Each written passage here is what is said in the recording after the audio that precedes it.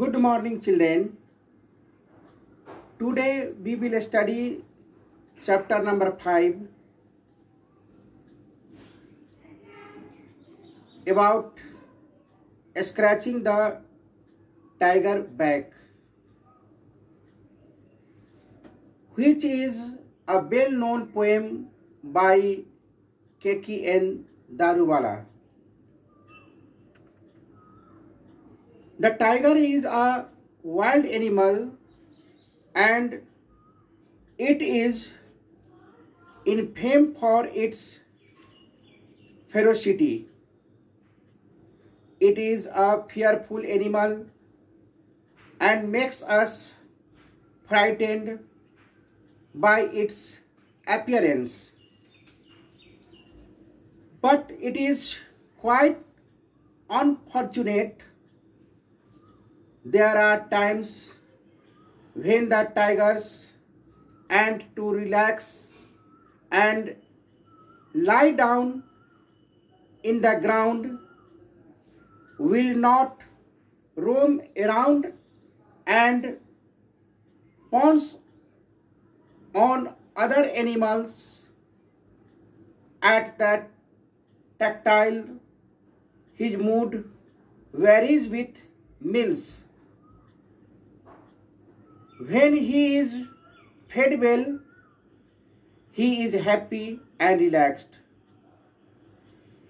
He will lie down on the ground and may ask us to scratch his back. As the winter sun becomes soft and soothing, the tiger becomes calm and quiet. By the autumn evening, within the brief moment of the setting sunlight, the poet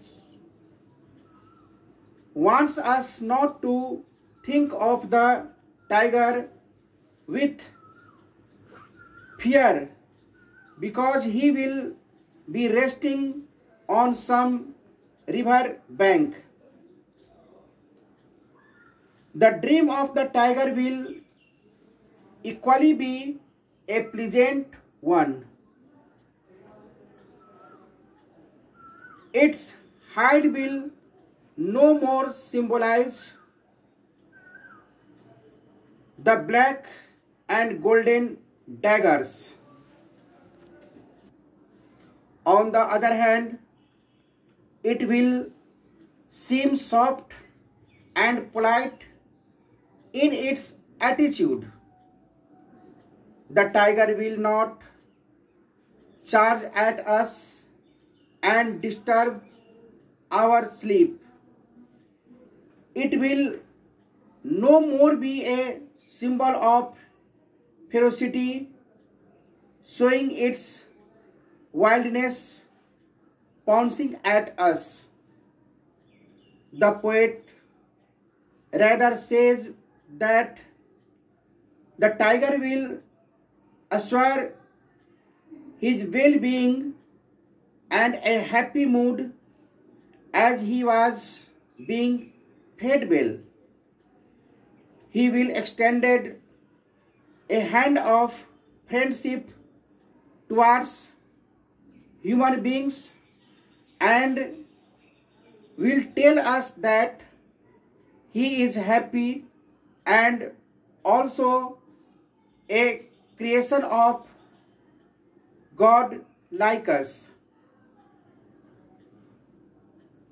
Children, here the tiger wants to describe the identity as the coexistence of good and bad evil.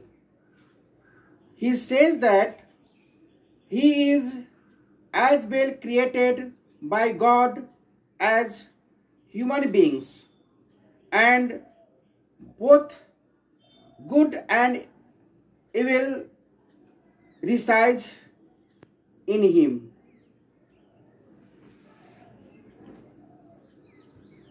Thank you.